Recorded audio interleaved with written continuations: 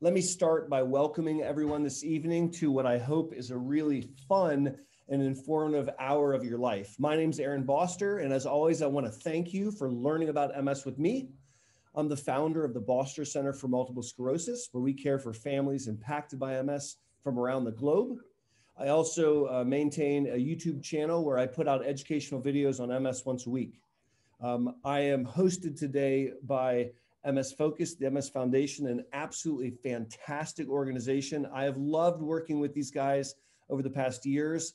They do a bang up job. And so I want to thank you guys formally for bringing me back so that I can talk to everyone once again. Today, I have a series of discussions prepared. I'm very, very excited to share how to fight back and live your best life despite having MS. And if you're going to take some notes, there's really only 5 things that you need to write down. Years ago, I realized that there were 4 things that I was aware of that slowed down multiple sclerosis. And obviously, I want all people impacted by MS to be doing all 4. And so I came up with this cutesy saying that I wanted you to be 4 for 4 in your fight against MS. Why 4 for 4? Because there were 4 things I could think of. And that's why my clinic number is 304-3444. Today, I'm adding a 5th element. And really, this will be one of the first times formally I talk about being 5 for 5 in your fight against MS. And so for starters, the whole concept here really harkens back to what can you do to live your best life despite having MS? It's a fool who thinks that they're going to fix this disease by taking a pill twice a day or once a day or taking an infusion. Really, if we are going to live our best lives despite having multiple sclerosis, we need to do more than just take a medicine. And there are 5 things that we're going to be talking about today that I want you to do to live your very, very best life. Number 1, don't smoke stuff, right? So don't smoke stuff. Smoking increases the risk to develop MS. In fact, people that smoke are twice as likely to develop MS compared to the general population. So you double your risk by smoking. Now, if you already have MS and you smoke, you speed up your disease by almost 50%. That means that smoking is the largest modifiable risk factor in MS, hands down. You can impact your disease more by not smoking than you can by most of the old MS drugs. And not smoking is one of the 5 key things that I need you to do if we're going to do the best we can living our best life despite having multiple sclerosis. Now, there's a lot to talk about as it relates to smoking. And if you noticed today when I started talking to you, I said, don't smoke stuff. So I am a medical marijuana recommender. I recommend cannabis as medicine to patients for symptoms when it's appropriate. But I do not recommend taking a carbon-based life form, lighting it on fire, and then sucking in the smoke, whether that be tobacco or cannabis, because that's also very, very pro-inflammatory. I don't recommend that you smoke stuff. And today, I want to take that idea of not smoking and I want to flush it out, because we're talking about not smoking so that you can live your best life with MS. And in reality, it turns out that any cardiovascular risk factor increases MS progression. You heard me right. If you have uncontrolled high blood pressure, you are driving your MS disability faster than if you didn't. If you take a group of people with poorly controlled diabetes and MS and compare their outcome to people with well-controlled diabetes and MS, the poorly controlled diabetics end up neurologically more disabled than the population that had good control of their diabetes. If you have high cholesterol, if you have uncontrolled high blood pressure, if you are obese or have an inactive lifestyle, these are all cardiovascular risk factors. And unfortunately, what we now know to be true is that uncontrolled risk factors speed up progression of neurological disability. So if you want to live your best life, I don't want you to smoke cigarettes because it speeds up MS. But I also I double dog dare you, I challenge you to kick it up a notch and to consider addressing all cardiovascular risk factors. If you are morbidly obese, you're at increased risk of progression of disability. If you are inactive, same thing. If you have poorly controlled diabetes or high cholesterol, or very commonly uncontrolled hypertension, you may be speeding up your disease process without even realizing it. So what do we do about this? Well, first of all, quitting smoking is super duper hard. It's very, very hard to quit smoking. And the data would suggest that just quitting cold turkey almost never works. So I want everyone on the line to know that I want to help them. And if you're my MS patient and you come to me and say, Aaron, I need help quitting, that is exactly what we're going to do. And if you are cared for by another awesome MS doctor out there and you are thinking about quitting smoking, I want you to say something. Now, when you're quitting smoking, there's different phases of quitting. There's the pre-contemplative phase, which is a very polite way of saying, nuh-uh, I ain't gonna quit, talk to the hand, I'm still smoking. And then there's the contemplative phase, where you'll listen to someone talk about quitting while you smoke a cigarette. You're not ready to quit yet, you're just thinking about it. Then there's the active quitting phase, when you are physically trying not to smoke cigarettes. And then the hard part comes in, which is the maintenance phase. And I have tricks and tips for each one of those phases. I've made YouTube videos on this topic. Suffice to say, it all starts off with someone identifying, hey, I think I would like to consider not smoking cigarettes. And this is something that you can take to your doctor. I'll tell you a secret. If you call your doctor and say, hey, doc, I think I would like to quit smoking, you just made her day. It's probably the most exciting thing that she hears across the entire month. So if you're thinking about that, and if you want some help, I want you to reach out. Now, before we leave the topic of quitting smoking, I want to teach you one pro tip to help you towards quitting smoking. All right. This is a pro tip that I've recommended to a lot of my own patients. I find it to be extremely helpful. And so I'm excited to share it with you right now.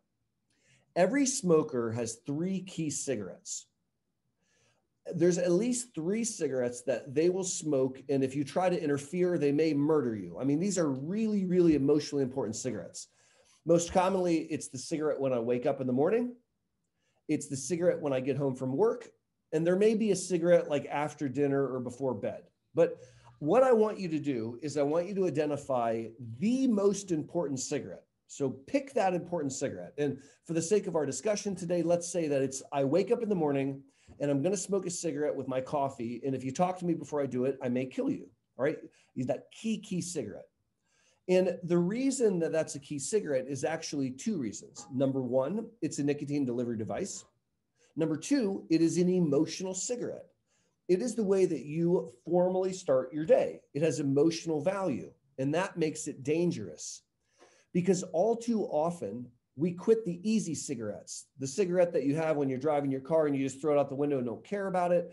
Other cigarettes drop by the wayside, and you may whittle it down from 20 to 10 to 2, but you've touched on those key cigarettes, those emotionally charged cigarettes, just like I was talking a second ago about this morning cigarette. So here's what I want you to do. Don't quit yet, says the doctor to the smoker. But instead, in the morning, pull out your key cigarette, that really important cigarette. I want you to look at it. I want you to smell it. And then I want you to set it on the table and smoke it in 1 hour. Why? Because I need to decouple the nicotine delivery device from the emotional value of the cigarette. And if you can decouple it by identifying it and then making yourself wait an hour, later when you go to quit, you don't have an emotional cigarette in the morning. That's just another cigarette, and it's really easy to get rid of. So try that out. The very first of being 5 for 5 in your fight against MS is to not smoke stuff. And if you want to kick it up a notch, to consider other cardiovascular risk factors. That's number 1. Number 2 is to exercise as part of your lifestyle. Now, this is as important as taking a disease-modifying therapy. Exercising as part of your lifestyle has as big of an impact, in my opinion, as some of the disease-modifying therapies. And exercise is near magical in the setting of MS. Allow me to explain. If you look at a group of people with MS who exercise as compared to a group of people without exercise, what you'll find is towards the end of their lives, the exercisers are way less disabled than the folks that weren't exercising. Exercise improves brain volume. It actually allows you to maintain your brain volume longer. Now, People impacted by MS are at risk of accelerated brain volume loss. Their brain can shrink upwards of 10 times faster than normal. And exercising as part of your lifestyle is a key way of maintaining that phenomenon, of maintaining that brain volume. And so that's really, really important. Exercise improves sleep quality and helps you consolidate sleep. And so exercise in actuality decreases MS fatigue. Very, very important. Christy Taylor writes, does exercise help PPMS? 100% it does, Christy. And I'm going to tell you a story real quick. I want to tell you a story about my old math teacher. When I was in high school, I had an amazing math teacher. And years later, he became my MS patient. He had primary progressive MS.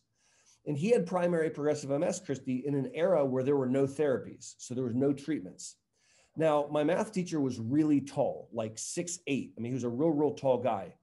And he was becoming weaker. And he went from a cane to a walker.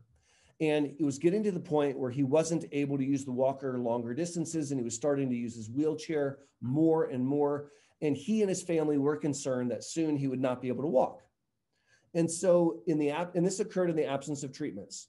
So we constructed an exercise program for him. We went to the YMCA where he put on a life jacket and he took his walker in the pool with the life jacket at the YMCA. And he walked with a walker, with a life jacket, and he did laps in the pool. And he did that for 3 months. Then he came back to see me, and my MA came and got me and said, hey, Dr. B, your patient refuses to do the timed 25-foot walk until you watch him in the hallway. So I come out in the hallway, and there is my former math teacher standing up tall, holding onto his walker. And he says, young man, are you ready? And I said, yes. And he picked up the walker and he walked 25 feet unassisted. Now, that was done not by some magical medicine. That's not some airy-fairy story that I read in a textbook somewhere. That was my former math teacher who has PPMS, Christy, just like you. And he was able to maintain his walking. He actually improved his ability to ambulate for years and years to come just because of his commitment to exercise. So Christy, yes, you absolutely can exercise in the setting of PPMS.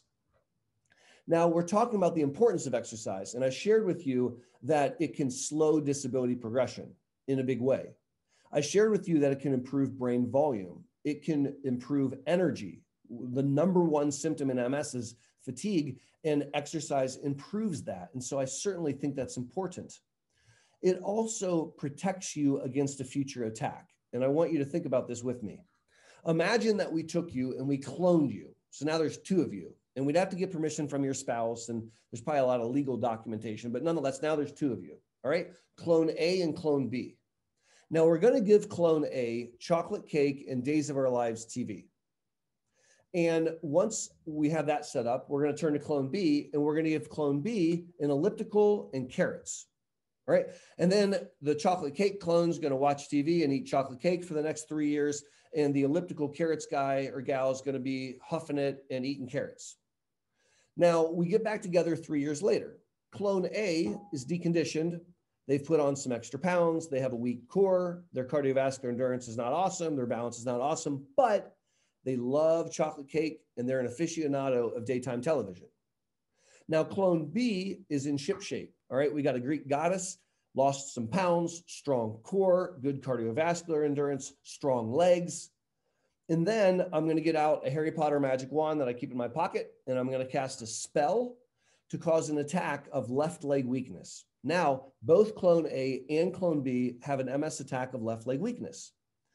Clone A, who has been doing the elliptical and staying in shape, is limping. Clone B, who has been watching TV, is seated in a wheelchair and can't stand up. And I'm not going to insult anyone on the phone right now by asking you which one you want to be. It's a rhetorical question.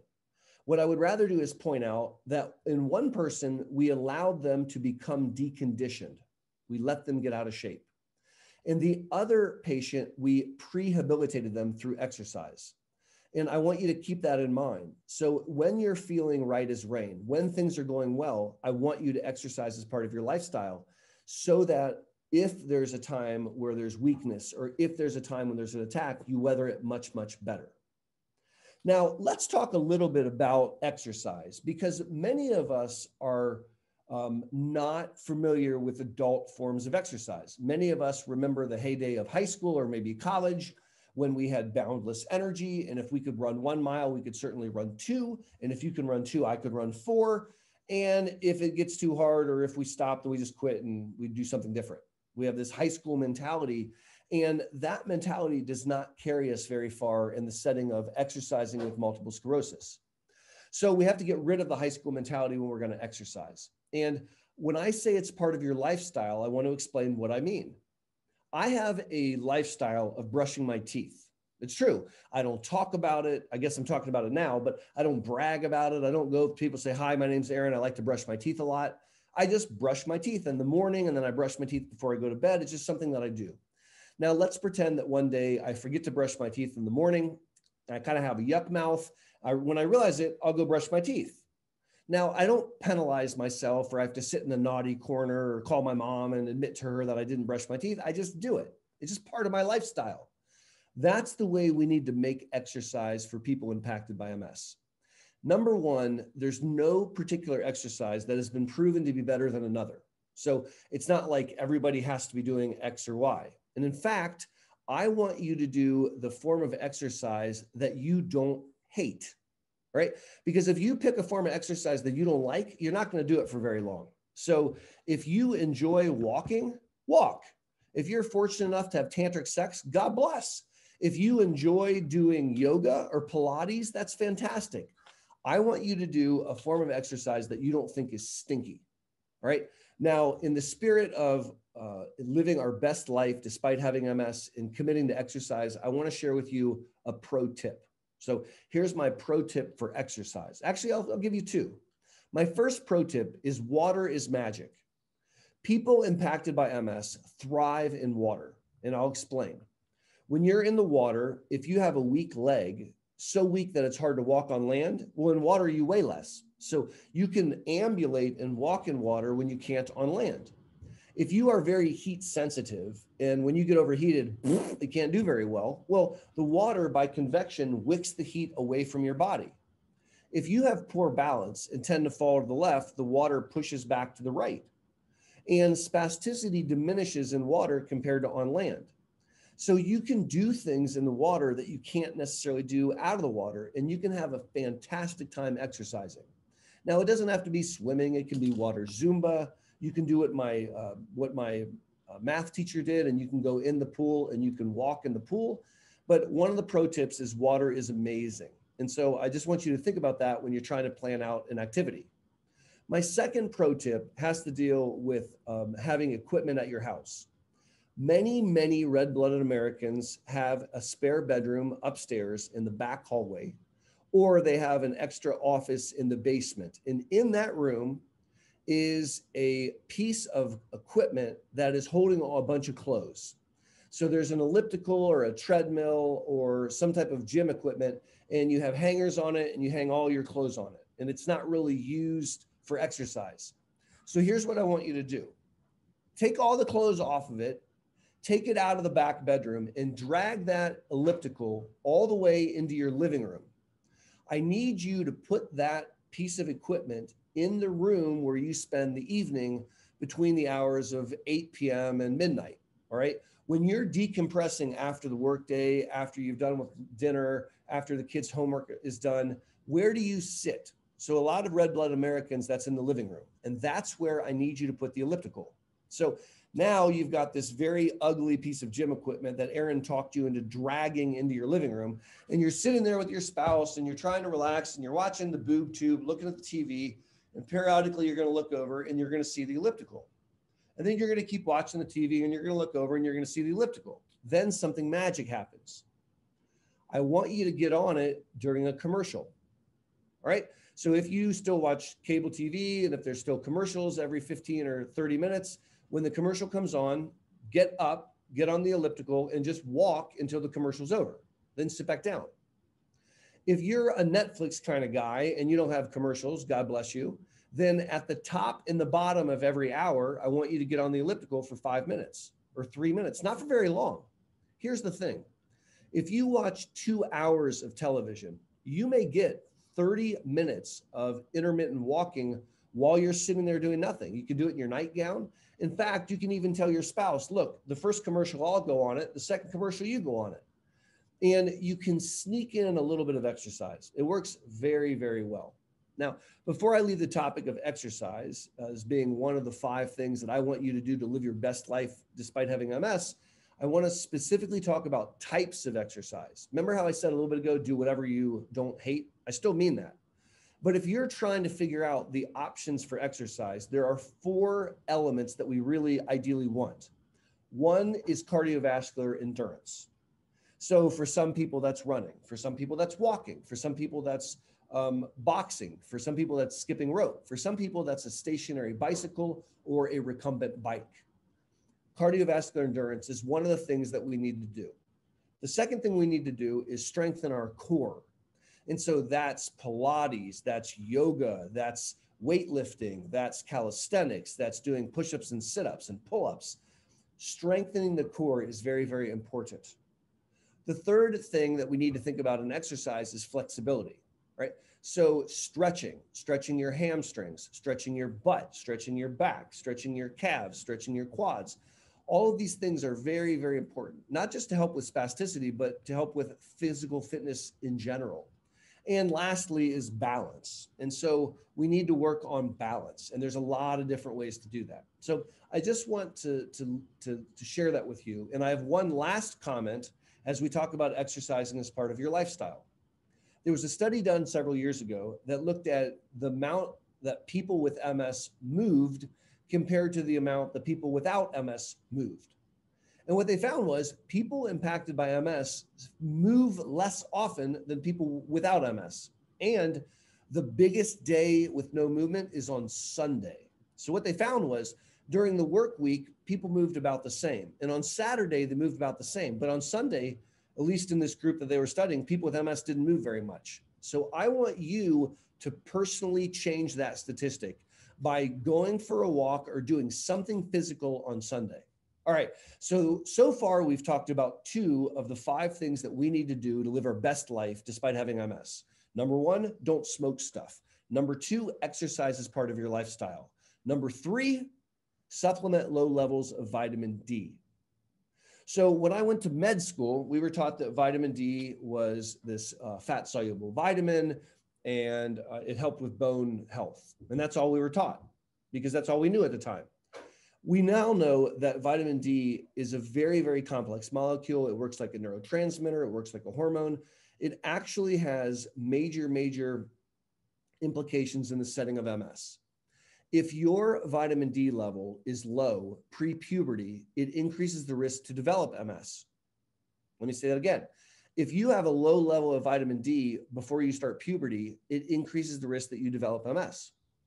And if you have MS already, low levels of vitamin D drive the disease faster. It turns out that supplementing vitamin D, driving the level up above 50, but below 100, is the jam. We want your level of vitamin D to be above 50. And so I check a vitamin D 25OH, that's the lab, in my patients. I like to do it twice a year. Sometimes I just do it once a year in the winter because that's when it really matters. And I want that number to be above 50. And if it's not, I supplement their vitamin D. Now, one way to get vitamin D is to sit out in the sun and bronze like a tan god.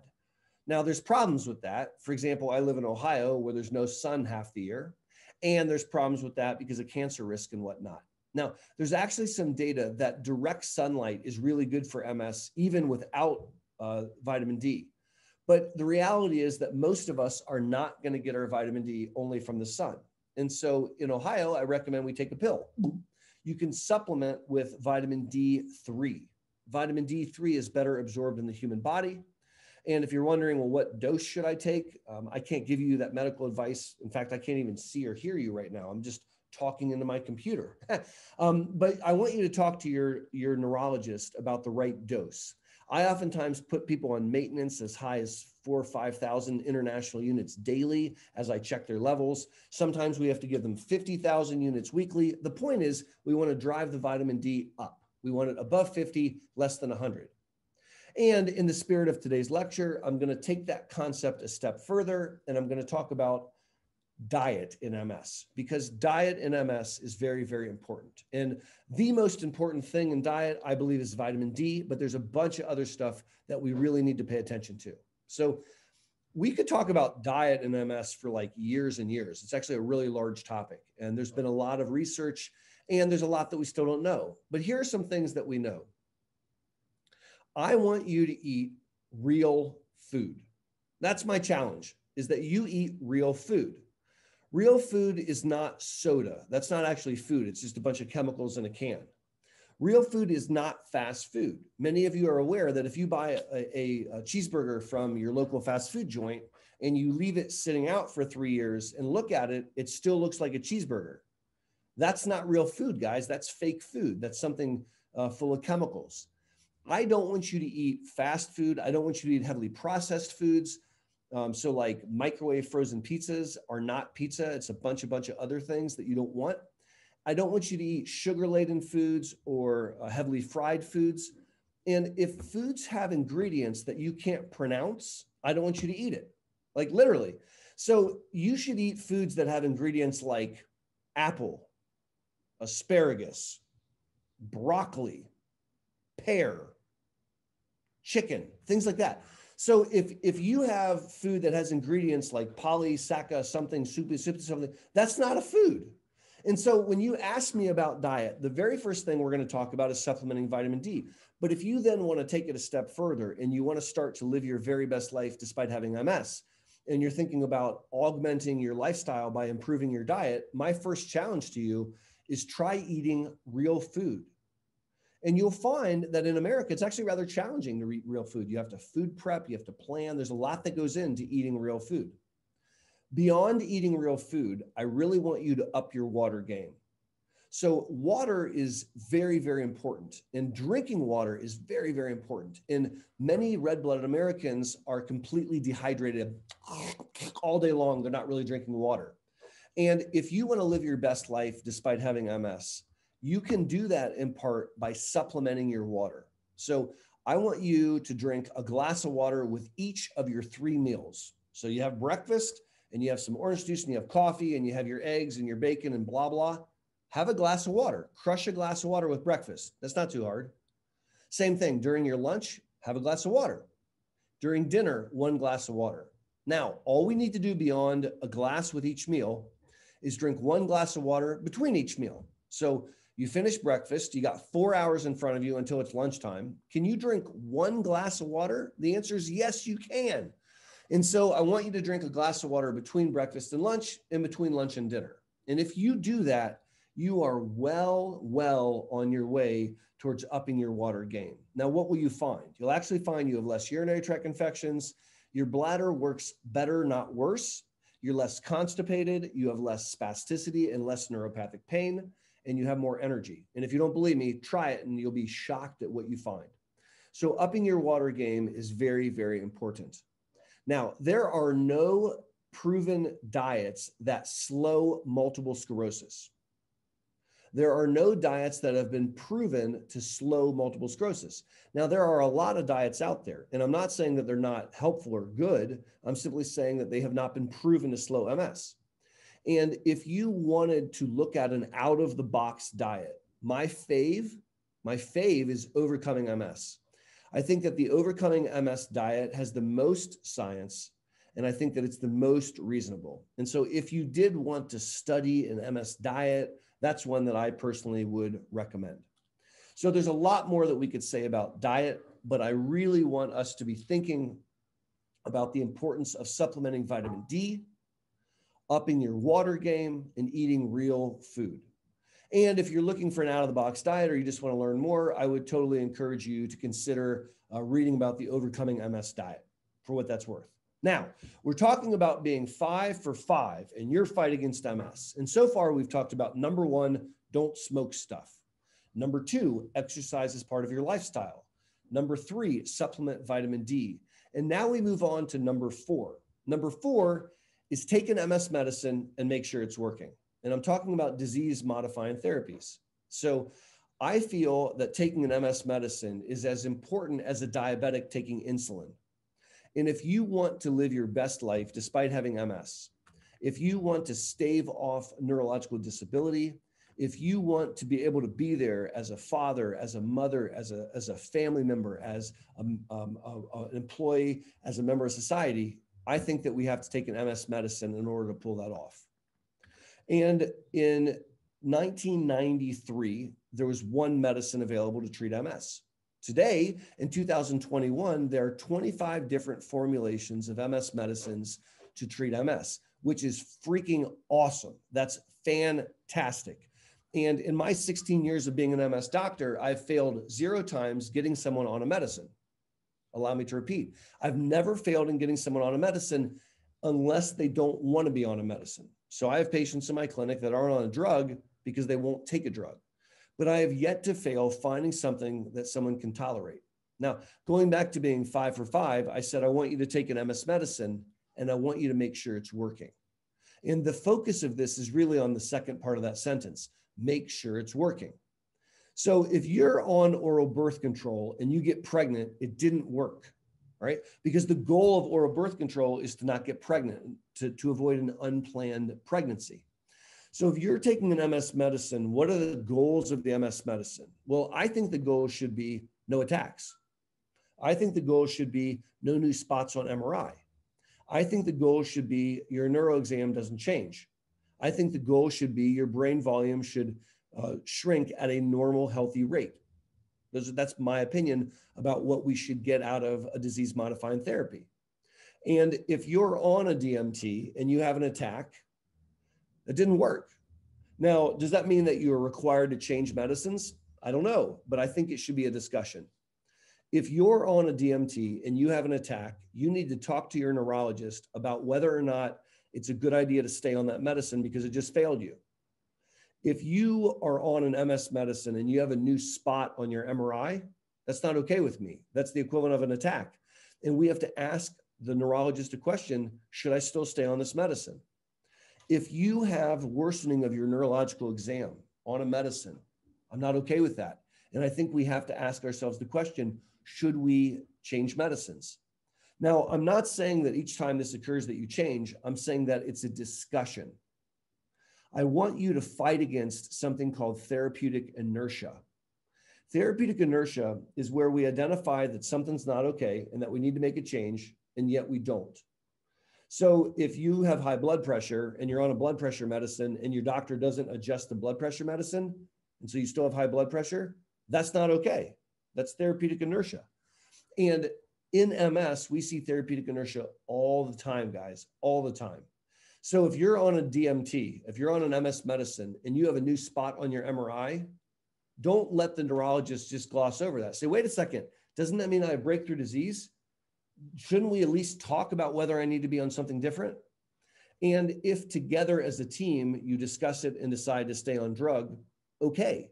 But at least you have the conversation and you can put the drug on warning. And I certainly wouldn't let it do that twice. So when I say you need to take an MS medicine and you need to make sure it's working, that's really what I'm talking about, is testing the medicine to make sure it's working. I think a best practice is to have an MRI of your brain once a year. And if you see new spots on that, that's not okay.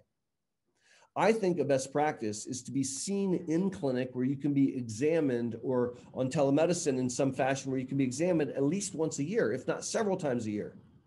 And I think that we need to listen to you when you talk to us about whether or not you're failing the litmus test of life and whether you're having attacks. And if things aren't going okay, we need to ask ourselves the question, is this medicine okay, or do I need to upgrade? Is there something else that I need to change?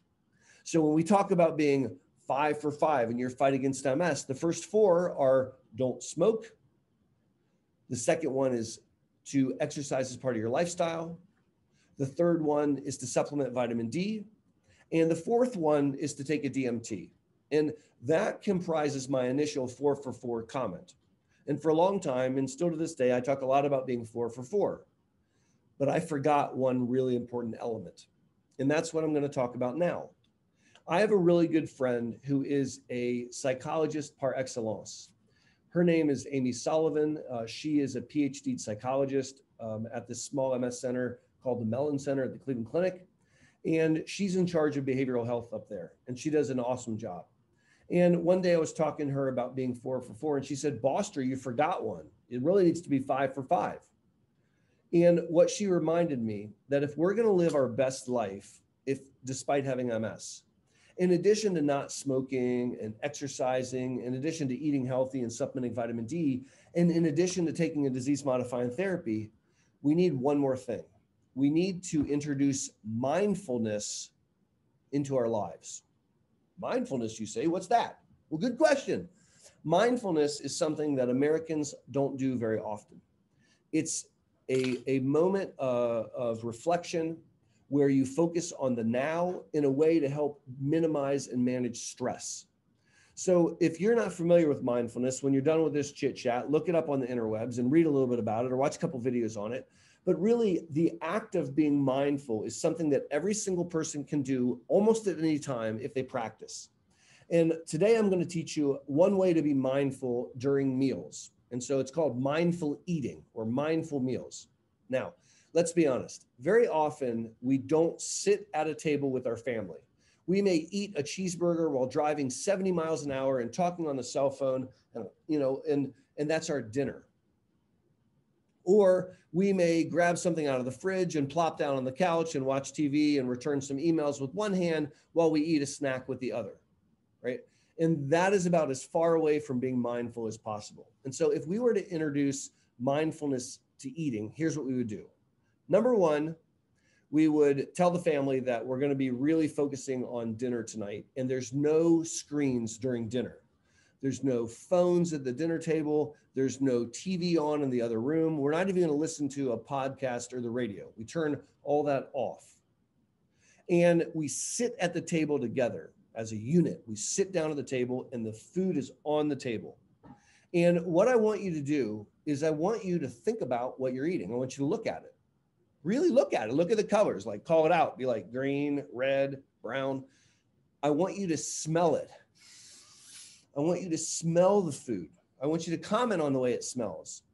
I want you to look at the people that are around you and appreciate the fact that you're all together. And then I want you to eat, and I want you to focus on eating.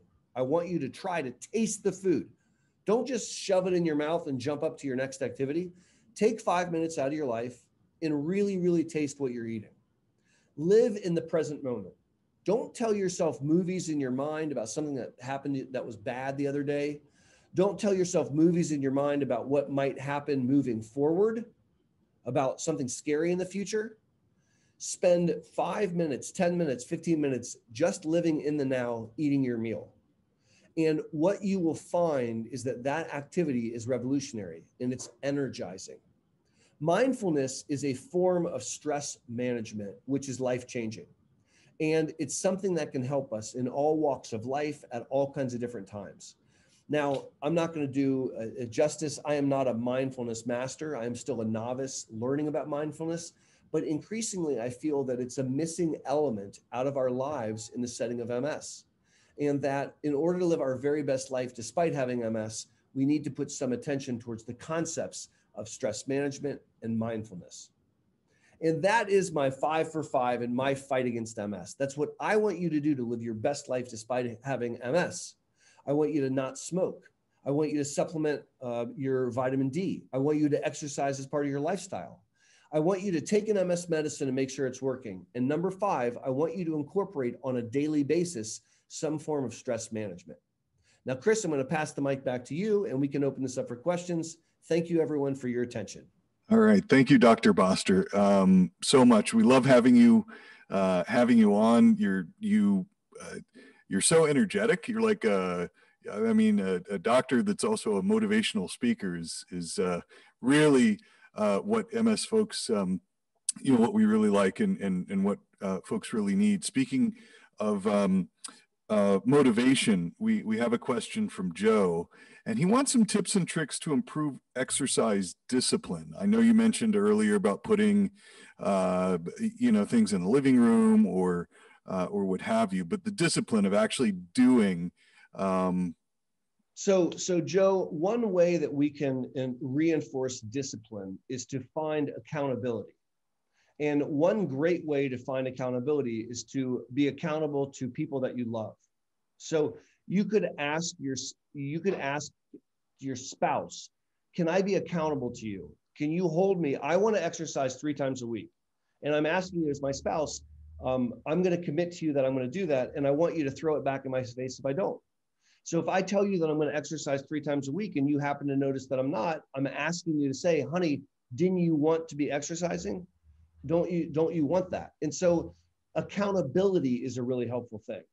Something that makes accountability better tolerated is if your loved one does it with you. So now your spouse is exercising and you're exercising, and you hold each other accountable.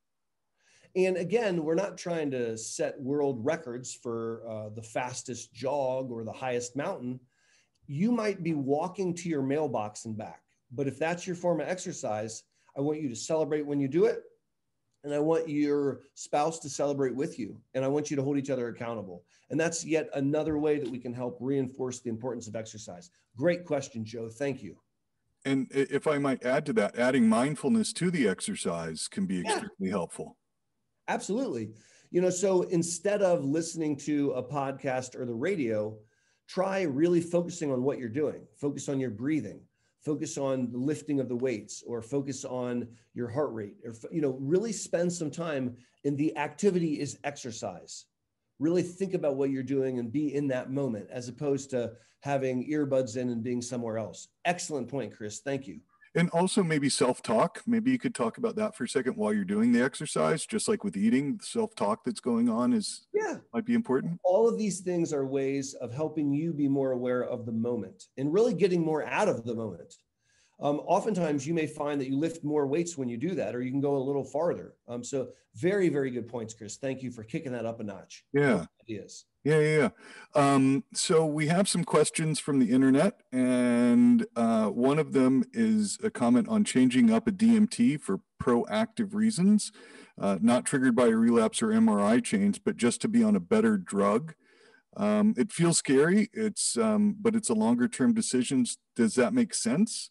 Yes. And what is your perspective? Anne has asked this question. As I was mentioning, in 2021, we have all these different medicines. And Anne's question, she gives an example of fingolimod, which is code name for Gilenya, and Ocrevus. All right, so she's using an example. And let's use this example today. Fingolimod Gilenya is a great medicine. It's a pill that came out in 2011 or 2010, October. And it's a pill that you take once a day. And at the time it came out, it was really one of the best things that we had available. Now, if you fast forward 10 years, we now have other therapies that seem to be more effective in groups of people. Now you, Anne, you're not a groups of people, you're one human, right? So, but nonetheless, there are things that, in this example, Ocrevus may bring to the table. For example, maybe Ocrevus does a better job at slowing disability progression, or maybe it would appear that Ocrevus does a better job of confirmed disability improvement, or what have you.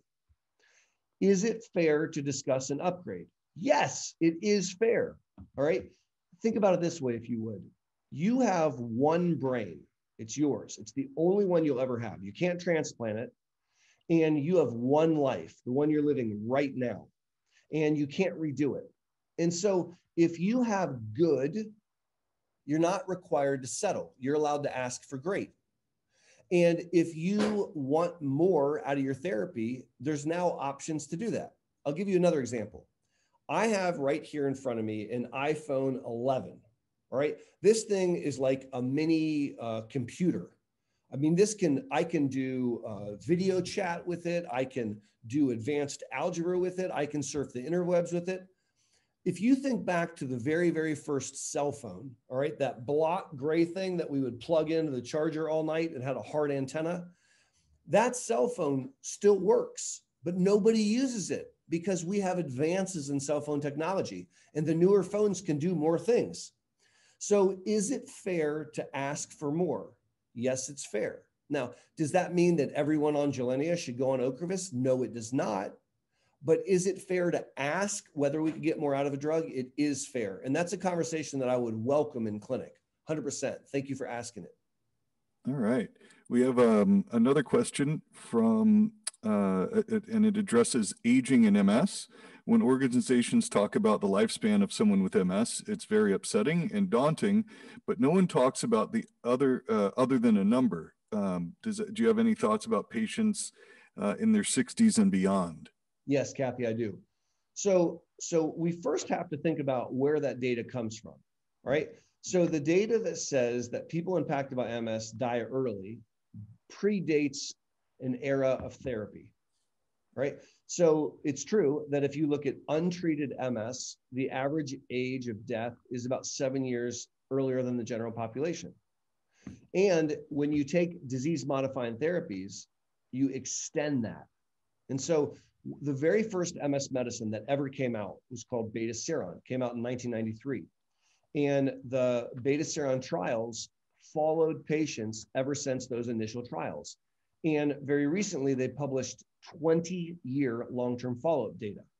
And they looked at patients that started beta-seron initially, and then a group of patients that started later. And one of the things they found was really scary but true, is that the patients that started beta-seron sooner lived longer. It extended their life. So when we talk about dying early, I really think that's an era that predates therapy. That's the first thing, right? The second thing is we can do more to address MS than ever before, and it doesn't stop when you hit the age of 50 or 60 or 70 for that matter. And so I understand that it can be very, very unsettling, but I want to reassure you that in the modern era, if we are exercising as part of our lifestyle, if we're not smoking things, if we are supplementing vitamin D and paying attention to what we eat, and if we're making sure that the DMT is working, I think that our expectations for quality of life and for life expectancy are very different than what was reported in the past. Thanks for asking that question, Kathy.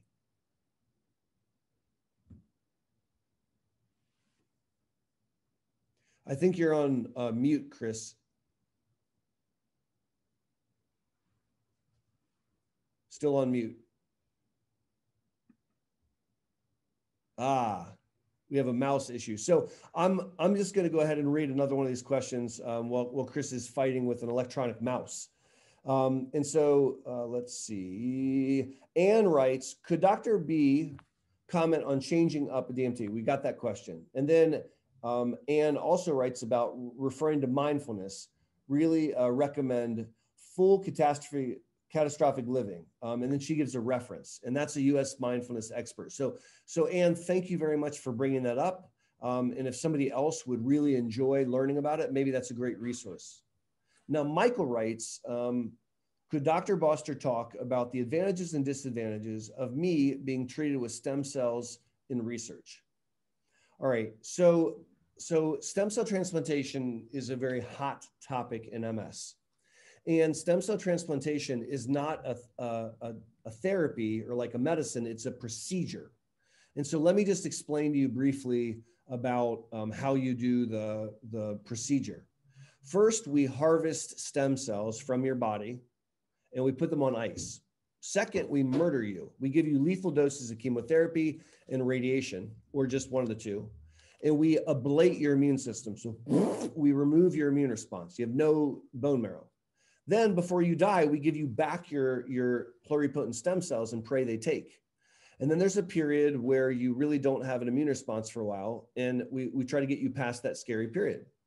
Now, stem cell transplantation has come a long way in the last 20 years. And it's been a long time since there's been a death from stem cell transplantation. So that's good news. But stem cell transplants are not prime time yet. They are not prime time. And I do not recommend doing a stem cell transplant for MS outside of a clinical trial. Now, the reason I bring that up to you is there's a major concern on the table internationally, and that's stem cell tourism, where you can travel to an exotic location like India or Mexico or Chicago and pay someone like $20,000 to $50,000 and they'll swap out your bone marrow. But I do not recommend that because it's not controlled and we don't know the quality of what they're doing and we don't know the follow-up. And I could tell you some really scary stories. So stem cell transplantation is something that's very, very exciting. I do think that it will hold a place at the table for MS therapeutics, but it's not prime time just yet. And I would not recommend that someone has a stem cell transplant outside of research, at least today. Thank you for that question. So Michael also writes, how many times should I exercise in a 7-day week? And my answer is, it depends. So the way that I want you to think about exercise, or whether or not you overdid it, is by what happens the next day. So if you can do your workout on Monday and Tuesday is a normal day, you didn't overdo it. But if you have to back away from activities because of motor fatigue or heat sensitivity, or just because you overdid it in the gym, then that's not okay. And to make that point, I'll share a quick story about a gentleman that I took care of years ago. He was in his late 70s, I think.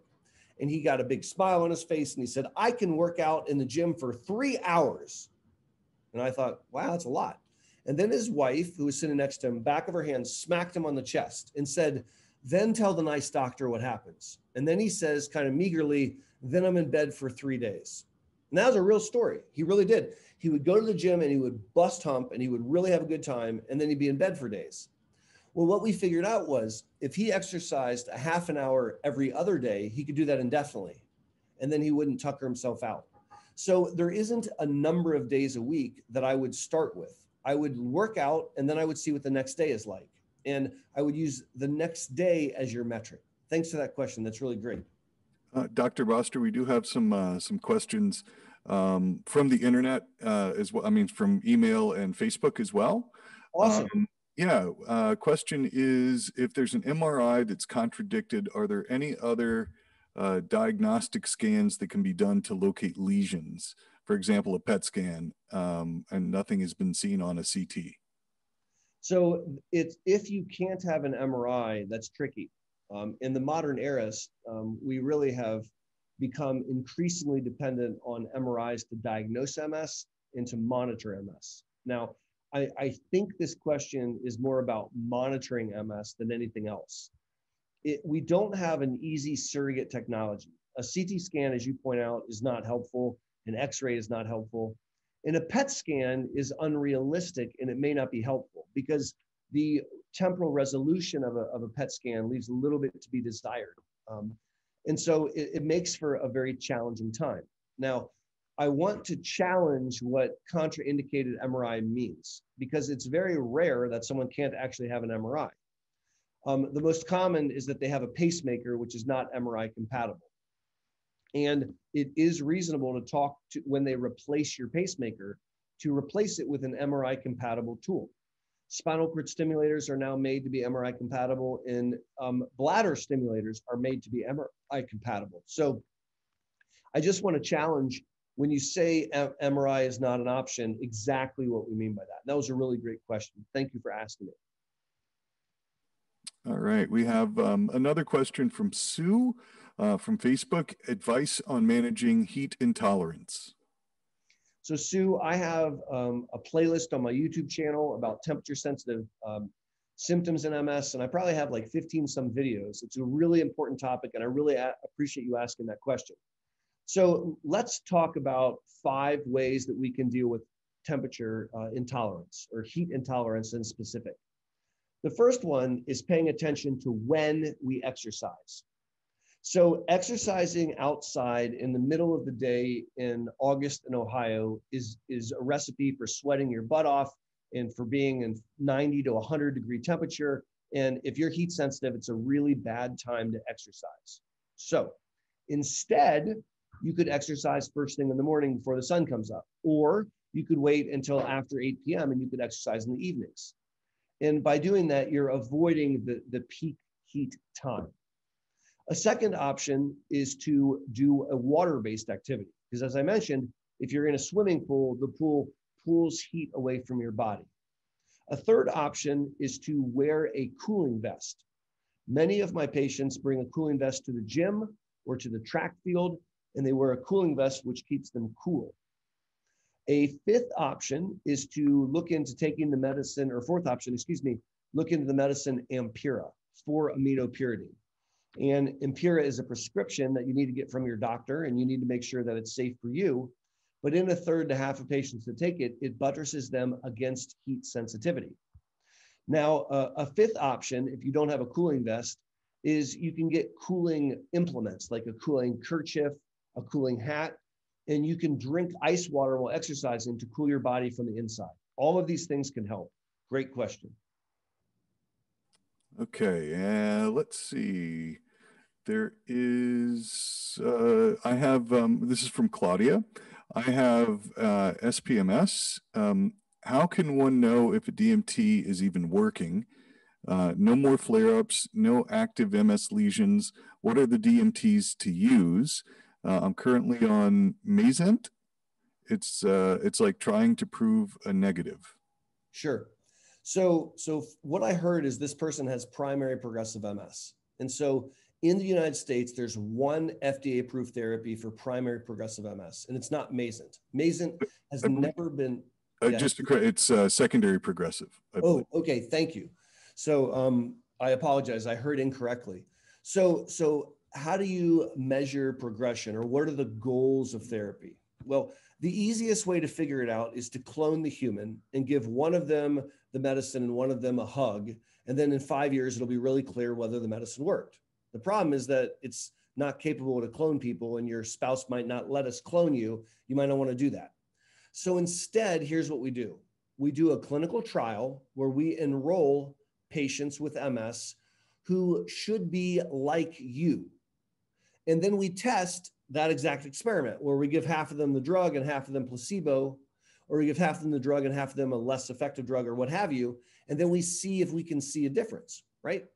And so if we can demonstrate that in a group of people with MS like you, that there's a benefit, then we extrapolate that benefit to you, right?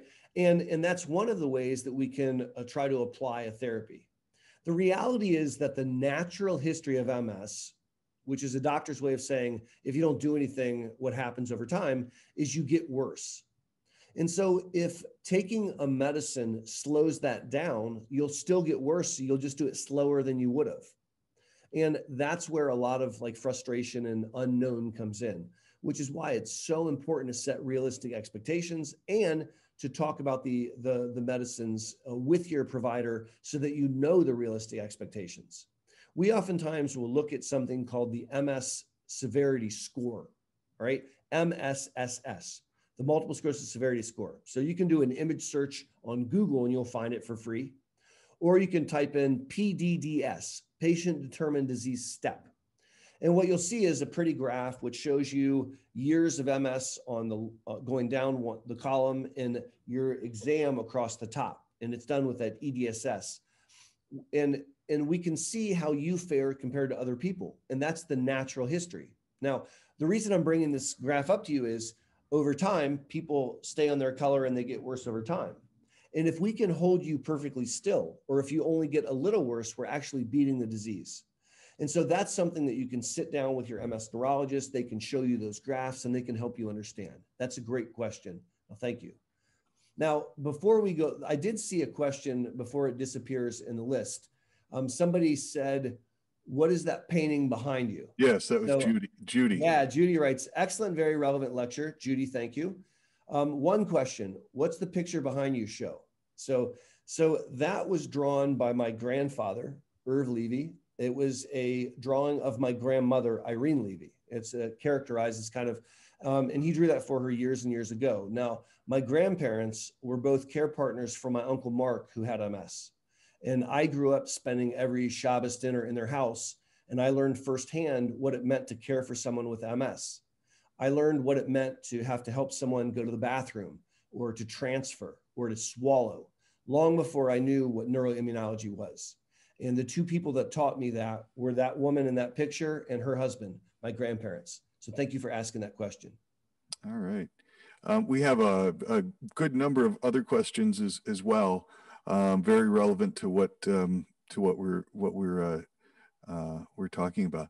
My PMC doesn't test my vitamin D unless I continue to beg him. Apparently, it's a very expensive test, $200. What can I say to get him to do it? And this is from Lisa. So Lisa, I think that you can share that there's very good scientific data that low levels of vitamin D make MS worse. And worsening MS is way more expensive than $200. So if your disease progresses, God forbid, and you need a new assist device, or if you're not able to work full time, that's way more expensive than a $200 lab test. So I appreciate the desire to be attentive, but I think that it is mandated that we check your vitamin D. Now, if the doc doesn't want to do it all the time, say, okay, let's make a deal. I want you to do it once in the dead of winter. That's the most useful time because that's when it's going to be the lowest. And you can assume that the supplementation that works in the winter is going to be dandy like candy in the summer. And so those are two arguments that I would make. Make a deal, do it once a year in the winter, and tell the doc that untreated or undertreated MS is way more expensive than letting me check my vitamin D level. All right. Another question from Barbara. It's a bit off topic. Do all MS meds require a washout period, or can some overlap, or start the new one as soon as you stop the old one? This is what is keeping me from considering a quote upgrade. So I have a YouTube video specifically on washouts where I go through every permutation of washout that you could think of. And it's really outside the scope of this lecture today, but suffice to say that it's very, very individualized. It really depends on what drug A is and what drug B is. Now, generally speaking, I don't do washouts anymore. I try to tighten drugs one next to the other, but there are tricks and tips. And so the proper answer to your question lies when we know which drug you're on right now and which one you're considering going to. And if you wanted to learn more, check out the YouTube video that I made, kind of get into the weeds there. Okay, we have another question from Isa. How can we determine if symptoms are age-related or MS-related, since many are the same? For example, forgetfulness, bladder issues, etc. That's a really good point, because you don't get a buy for the rest of life just because you have MS. And if you think, man, I'm having bladder problems, and you ask your age appropriate friends, they may say, yeah, honey, me too, right? So it makes it really challenging. So instead of trying to figure out if it's age related, I would like to figure out if it impairs your quality of life, right? So if you're having urinary urgency and accidents, I don't really care if it's MS or age related. I just think that you shouldn't have that. And so I want to treat it. And it may be coming from your MS, but even if it's not coming from your MS and I give you a pill you take once a morning and it makes you control your bladder and not wet yourself, that's good, right? So it can be tricky. And a very common one is cognition, where you may be forgetful and you're not sure if it's just old age or not. And I would share with you that most commonly it's not old age. Most commonly, when you're having cognitive impairment and that you're aware of, it's something that we need to dig into and look at, because it's way, way common in MS. But your point's very well taken. And it really speaks to why brain health is so important. Why do I want you to not smoke and pay attention to cardiovascular risk factors? Because that'll make you age faster. It'll make your brain age faster. Why do I want you to supplement vitamin D? And why do I want you to exercise as part of your lifestyle? Because it'll maintain brain volume and it'll help you age at a more natural rate. Very excellent question. Thank you. Just a quick side note. How important is hydration? Very, very, very important. Like very important. And so many red-blooded Americans walk around dehydrated. It's awful. So if you don't believe me, try drinking a glass of water with each meal and a glass of water between each meal for a week. And then you can call me and tell me what you think. But I've challenged many, many people with MS, and invariably they're shocked at what a big difference it makes. You lose weight, you have more energy, you sleep better, you poop better. I mean, it's really good stuff. You should drink more water. Okay. Robin asks for your thoughts on medication for fatigue. So fatigue is the most common symptom in MS, and we can't fix fatigue with just a pill, but there are plenty of medicines that are critically important when trying to address fatigue. And I never ever give people MS fatigue medicines in the absence of other things like behavioral measures, et cetera. But to answer your question, the most commonly used medicines for fatigue that I have success with are modafinil and armodafinil. So that's code name for Provigil and Nuvigil, and Adderall, Ritalin, Focalin, the amphetamine salts. And so those are controlled substances. They require prescriptions, but they can be life-changing. And I'll share with you a story of a patient I take care of who is a lawyer, and he's a partner at a firm, and they were literally going to vote him off the island. Like, and it was because he couldn't keep thinking and he couldn't stay awake and he was falling asleep and not performing very well. We put him on one of the medicines that I just mentioned, along with some exercise and other maneuvers. He's been working ever since. It's been like 6 or 7 years and he's killing it. And so fatigue medicines are very, very important. All right, another question from Facebook from Elizabeth. If I walk around the block on day one, my foot starts dropping before I get out of the house, before I get to the house, I should say. Instead of being able to build up endurance over time, each day gets worse. How can she get past this? So the secret to the solution is in the first sentence. If I walk around the block on day one, that's the problem. You're walking all the way around the block on day one. Don't do that. That's too far. So if you're walking around the block and you start to have foot drop by the time you're done, don't walk that far. I want you to start by walking a fourth of the block and then come home. Walk fourth of the block, then come home. And when you can consistently do that every day, then you increase to half a block. Then you can increase to 3/4 of a block. And my point is, I think you're starting to bite off more than you can chew in the beginning. I want you to back way up, and then I slowly want you to build up momentum, and you will be successful. I just think we can't start with the whole block. That's too much for the beginning. Okay, Jason asked a question. He was exercising regularly until he also developed BPPV. Benign paroxysmal positional vertigo. Yeah. Are MS patients more susceptible, and what can be done to stop the occurrence? So BPPV stands for benign paroxysmal positional vertigo. So the word benign means it's not a tumor, like it's not a life-threatening problem. BP stands for paroxysmal, which means it just comes randomly. So BPPV just comes and then it'll go away. Positional means that it has to do with the position of your head, and vertigo means you have a hallucination of spinning. So BPPV is the most common cause of vertigo in humans. It doesn't have to do with MS, but it's the most common cause of vertigo in people with MS. And what happens is you turn your head and the little otoliths in your ear get bent, except they don't unbend, they get stuck. So your head thinks you're still turning even though you're not, and you feel like you're spinning and it makes you puke. It's terrible. And there's actually something called an Epley maneuver. So Epley named this thing after himself.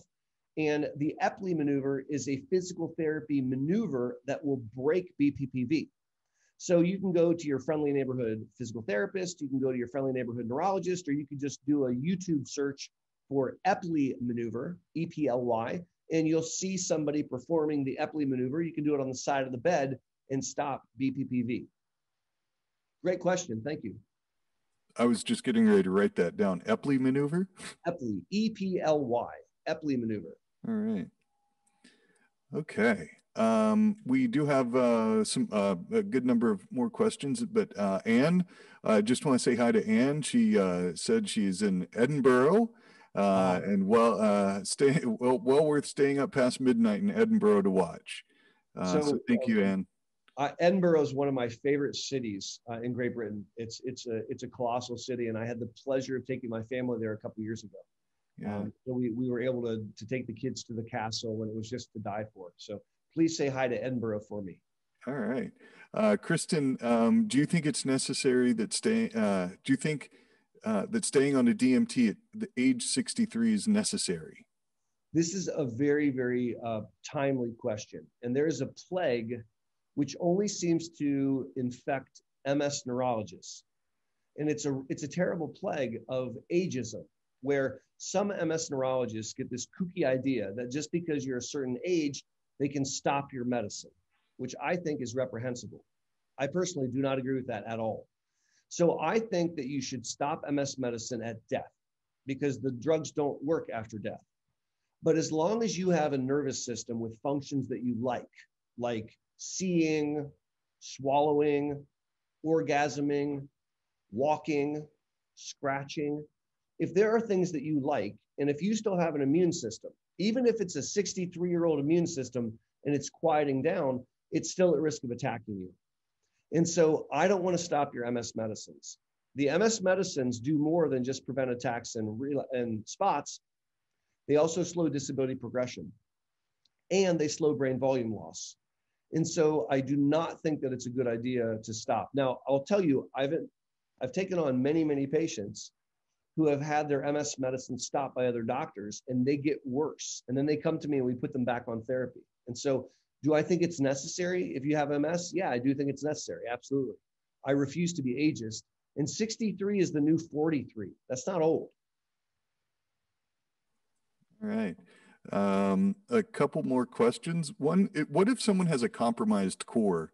Because you mentioned having a strong core, but if it gets compromised from surgery or something like that, what are some things to help build up the core? So I think one of the best tools that I can offer you is a neurophysical therapist. So physical therapists are wizards. They wear scrubs, but they're wizards. They should wear capes. And a neurophysical therapist goes to school for an extra long time to understand the concepts of motor fatigue, heat sensitivity, ataxia, vertigo, all these neurological things that are so relevant. And so if getting in shape is posing a problem because of problems to your core or what have you, I think a very good way to circumvent that is to work with a neurophysical therapist. They will help you figure out how to take care of the problem. That's my best suggestion for you. All right. From Alan, today there's only one DMT approved for primary progressive MS. Is there anything in the research pipeline for PPMS that you're really excited about? Yeah, very. So there is a molecule called BTK inhibitor. And when I told my wife that, she said, bind, torture, kill. And I said, so it turns out that there's a serial killer named BTK. So this has nothing to do with serial killers. It's a molecule called BTK, butyrate tyrosine kinase inhibitor. And it's a small molecule. It's a pill, which is currently used in various treatments for cancer. So it's a small molecule, which is now being tested in MS, and it looks like a rock star. All right. This drug, BTK inhibitor, it blocks B cell signaling without murdering B cells. So that's kind of a cool trick. And it turns off activated microglia, which are cells in the brain, part of the innate immune system that we've never been able to reach. And now we can. And we here at the Boster Center for MS are doing one of these trials in primary progressive MS. I'm actually super excited that we have enrolled 2 primary progressive patients from Central Ohio that are participating in the trial. And so that's one area where PPMS research has got me super jazzed. I'm very excited about BTK inhibitors. Yes. Okay. Brenda has a question. I have relapsing remitting MS. Am I destined to have secondary progressive MS down the road if I haven't progressed already? How will I know I have progressed? So no, you are not predestined to have SPMS. Most people with MS, if they live long enough, will develop some progression. That's true. And the MS medicines, particularly the newer MS medicines, delay onset of secondary progressive MS. And so the one thing I want to say is someone with SPMS still has relapsing MS, and they're still at risk of having relapses, and they still need to be treated because these medicines decrease attacks and they decrease new spots and they slow disability progression. So it's still critically important that you take a DMT, even though you may have some progression of disability. Good question. Thank you. Okay. Let's see. And that, I believe, is all the questions we have for tonight, believe it or not.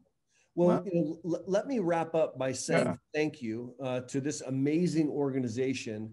MS Foundation is a superb group of people. I so appreciate the opportunity to come on today and to speak to everyone. So thank you for that. My name is Aaron Boster, and I'm the founder of the Boster Center for MS here in Columbus, Ohio.